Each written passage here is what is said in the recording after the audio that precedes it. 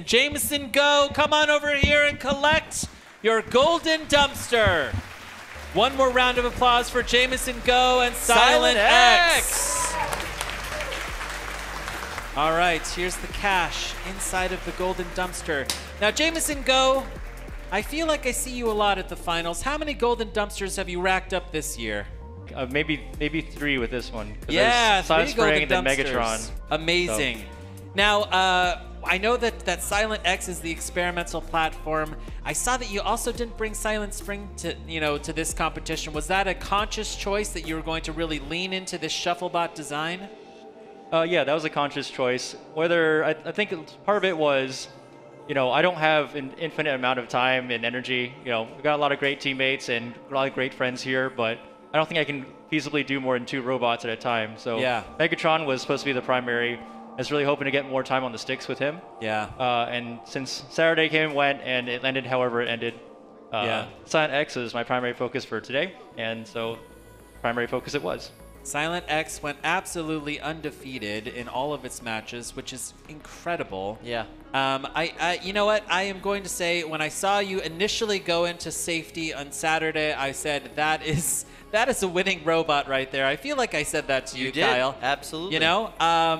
And I just have to say, again, just the mobility and the speed from these shuffle legs is absolutely incredible. You wouldn't know that you're not running wheels. Oh, yeah, for sure. I get that comment a lot. Let me just push around the table here.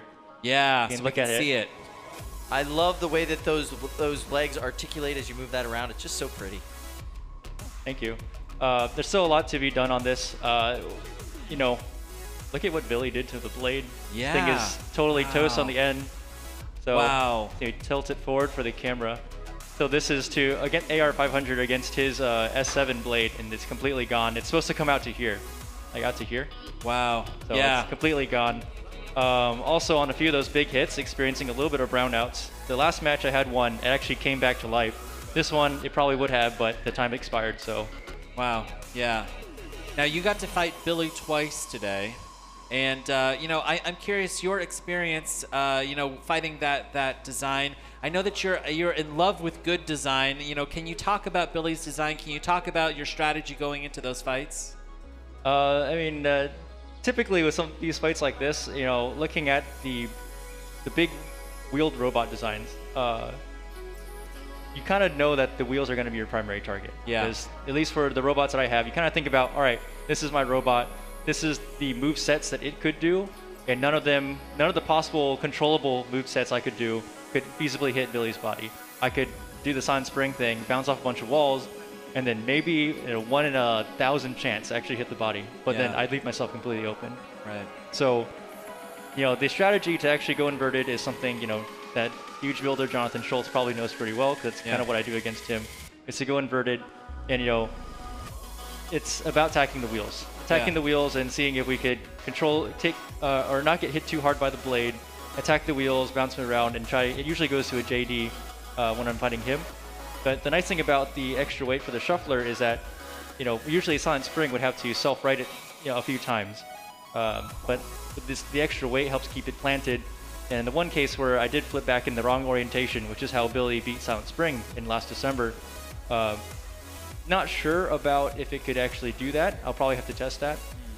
But thinking back to the previous match, like I said, electrical issues, I didn't want to chance it, so I figured I can just methodically attack the wheels and see if we can extend this out for the full 3 minutes.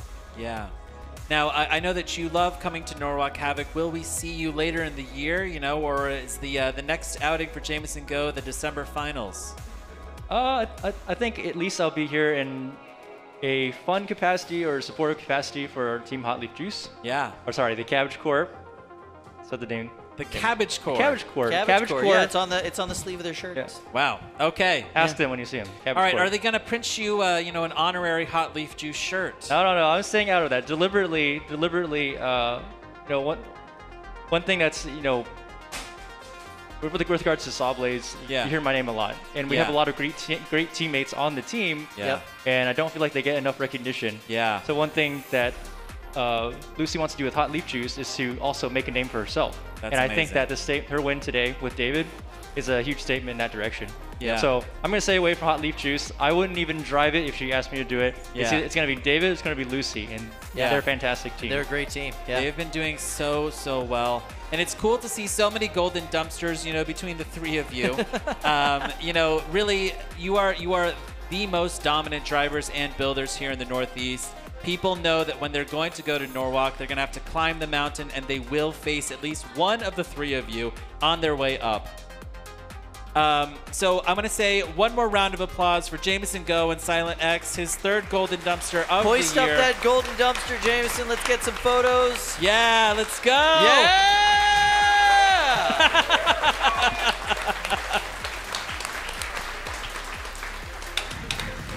Yeah, throw it in there. All right, thank you so much, JMO. Yeah, really appreciate all the work that you do. Oh, thank you guys. Everyone's here.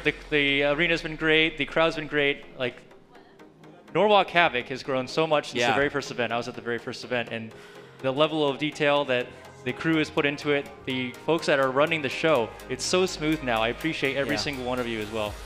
Yeah, thank you guys so are much. here too. You guys are here. Thanks so much. I appreciate that too. I appreciate I that. appreciate you. Thank you. Yeah, Appreciate thank you you guys. Thank you everybody that worked here at Norwalk Havoc. This has been great. Thanks again, Jamison. All right. Thank you, sir. All right. On behalf of Norwalk Havoc, my name is Luke, and this is Kyle. Chris and Lindsay have been helping us out in the broadcast booth. I want to thank everyone. Oh, Well, Jamison. one more announcement here. Jamison, here you go. Is there a surprise announcement, Jamison? One thing that's been on my mind after all this, Okay. we got, you know, something big coming up in the next month or something. and Something big. The announcement of a team joining our roster. In such a short time, they're going to need some support. So, Okay. get Evan over here. Evan, you got time? Evan! Evan. Evan, get over here. I have no idea what's happening right now. No. Gonna me be neither. the first guy to donate to Pain Train 2.0. What? Yeah. Yes! If he doesn't use it for that, he can use it to make fun rumbles like all that just happened, because that was awesome. Wow. That's awesome. I'll see you there. So Jamison Amazing. donating his winnings to Pain Train 2.0. Incredible. Oh, we're so excited to see them in the battle box this year. That is the image that you want to see. Thank you so much for tuning in to July Norwalk Havoc. Thank you and good night. Purely wholesome content. That's what we're doing here. I love it.